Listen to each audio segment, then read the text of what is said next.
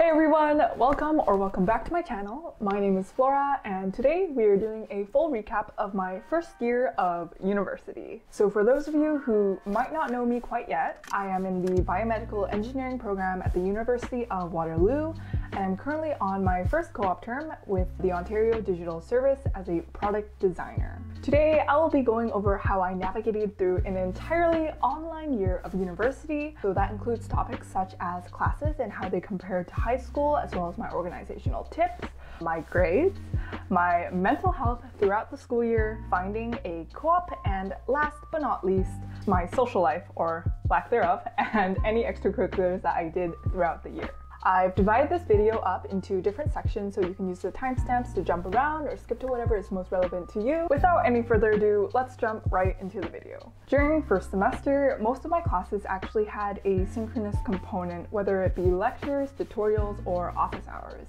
This was actually pretty atypical of Waterloo programs such as science and math. After talking to some of my friends, they mentioned that they didn't have any synchronous components whatsoever. I mean, you're sitting in your room for 16 hours a day, so if you don't have anyone to talk to, it can be pretty sad. Some of my classes, such as calculus, also had a flipped classroom model. That means that you will actually learn the content on your own, either through online modules or some other type of resource, and the professor is there to clarify anything that you might be unsure about through their office hours. In my first semester, I took 7 courses, so that was engineering communications, a 3D modeling course where we use SolidWorks, intro to computer science with C#, intro to engineering design, statics 1, which is physics, calculus 1, and also a linear algebra course. Personally, I felt that a lot of the content was fairly similar to a high school level. I did take the certificate IB program in high school and I also did AP Calc. All in all, I felt like the content was fairly manageable, and I think many of my peers felt the same way. As for organization, I used Notion very heavily. Like, I was a full-on convert in September. I used Notion to keep track of my schedules, any upcoming assignments, and I also used it to generate a to-do list for me every week. At the beginning of the school year, I basically put every single deliverable, whether it be a quiz, final, midterm, into this giant table, and whenever I was at the start of a new week, I would just sort it by weekly view, and then it would give me a very nice to-do list in the form of a Kanban board. So highly recommend Notion, and if y'all want, I can also do a Notion tour at some point later on. In terms of professors, I feel pretty fortunate that mine were all quite understanding of the whole situation that was COVID-19 and starting university during a pandemic. In addition, if you go to Waterloo, there's also this really useful website called UWFlow, which basically houses student reviews on almost every single course and every single prof at Waterloo. So if you're curious about who you have, or you're kind of scared of who's on your timetable, you can go check what other people have said and learn from their experiences. As for second term, I felt like it was both better and worse. Better because I let myself put less pressure academically, and I think for my mental health that definitely gave me a little bit of leeway and I felt happier, I think. But also, partly because of that, I felt like my self-discipline went down. I think I almost forgot to mention my courses in second semester, but here they are. Yet another calculus course, a linear algebra course once again, human factors in engineering design, data structures and algorithm, chemistry for engineers, and last but not least, psychology 101, which was my only elective in first year. During the semester, I also was looking for a co-op, so that meant that I was searching for a job in the first few weeks of school. So at Waterloo, the way that it works is that in engineering and some other various programs, you alternate between 4-month study terms and 4-month co-op terms for the entirety of your degree. For me, I was looking for my first ever co-op, very exciting, and I had an interest in product design. So as someone who didn't actually have any product design experience, it was a little bit of me scrambling together to get side projects done and developing my own portfolio website just in time for interviews. I actually found a resource at Waterloo called UWUX. It's a student organization that offers things like workshops and office hours, and I think their office hours Honestly, it helped me land my interviews and my job. The way that the recruitment process works at Waterloo is that it's split into 3 rounds each term. There's first round and second round, which each last around 2 weeks, I believe, and also continuous round. For me, I think I was super fortunate and I landed a job in first round along with 12% of my cohort. I will put a graph of our employment stats up on the screen so y'all can take a look.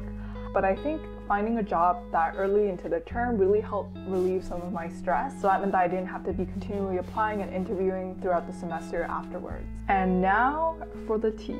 Grab my mug. This is actually water, but we can pretend that it's tea. I will be talking about my grades.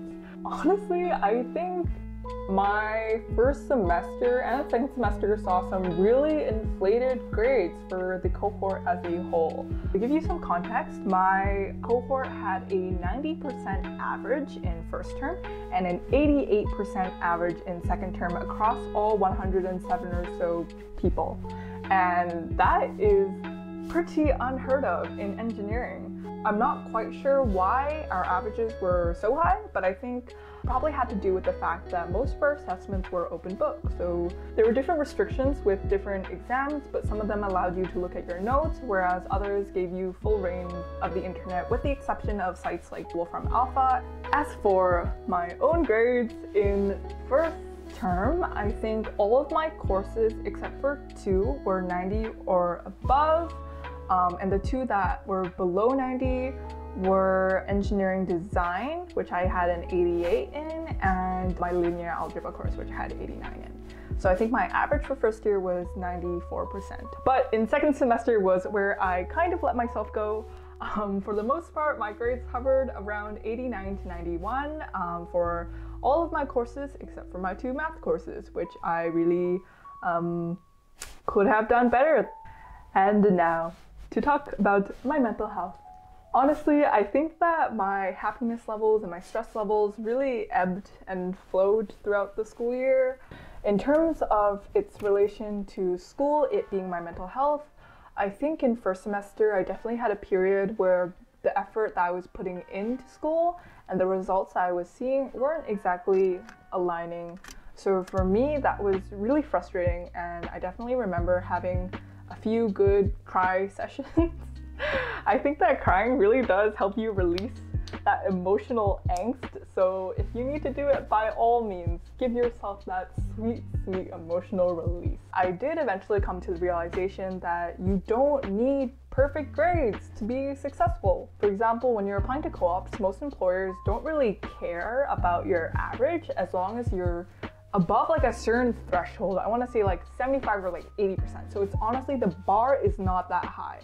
As long as you have good experience, so whether that's from other previous co-ops or from side projects, grades are no longer of the utmost importance as they were in high school. So after realizing that in second semester, like I mentioned earlier, I kind of lifted a little bit of pressure for myself, and that was good for my mental health. But also in second semester, I had a lot less synchronous sessions.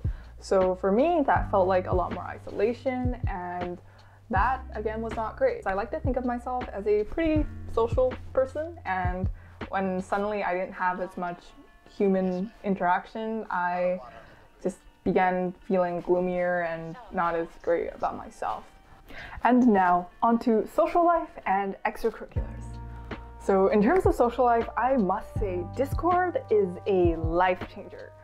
I am not really much of a gamer, so that meant that I didn't really use Discord or know very much of it until I got to university. In first year, it was basically a godsend for all forms of communication between people in my cohort as well as for extracurriculars. I think my mic just slipped down my shirt. Basically, we would use it to post information about all our classes, so updates for assignments and things like that. And I would also use it to contact my friends, whether it be for a chat or to help each other with homework. Also, I was a huge fan of Discord game nights, where we would just hop on with like 10 other people from my program and we would all play Among Us for like 3 or 4 hours. And honestly, those were some of my fondest memories from first year. As for extracurriculars, I've been involved with, I want to say, 4 student organizations since entering school last September, the first of which is Engineering Society. I was the EngSoc rep, Engineering Society rep, for my cohort of about 107 people. This is a position that we vote on every year, and it basically meant that I would attend our bi-weekly council meetings with the rest of the Engineering Society and listen to all the updates, vote on whatever policies or things that we had on the table, and then relay all of that information back to my cohort. In addition to the rep position, I was also their secretary in second semester, so during the winter. And I also had a role as one of the diversity directors. I want to say diversity. It's either diversity director or inclusivity director. Diversity initiatives is something that I really care about, and that's also why I joined 2 other organizations, the first of which is Tech Plus. So I was involved with them as a mentee. They have the most amazing mentorship programs that help students understand what they're getting into in the field of tech. Being a mentee for a couple terms, I applied to join the organization, and I am now one of their graphic designers. The other student organization that I joined this term, so in spring term, was UWUX. So yes, we have come full circle. I have joined the organization that helped me land my internship. For them, I am the DEI, so Diversity, Equity, and Inclusion lead. Last but not least, I am also involved with a student org called Loo Labs, where we basically design software for Waterloo students. Even though I started university during a pandemic, I think I had a pretty good first year experience. I met a lot of awesome people, both in my program and outside of it. I landed a co-op that I really love, and I started a YouTube channel, I guess. I know that fall semester will actually have some in-person components, and for that I am very excited to finally go across the country to my university for the first ever time. But I will definitely miss home, and I look forward to taking y'all along with me. So please leave any comments down below for thoughts that you have about this video or suggestions for next week's video. I hope these videos will become a weekly thing. Fingers crossed. As always, thank you so much for watching, and I'll catch you in the next one. Bye.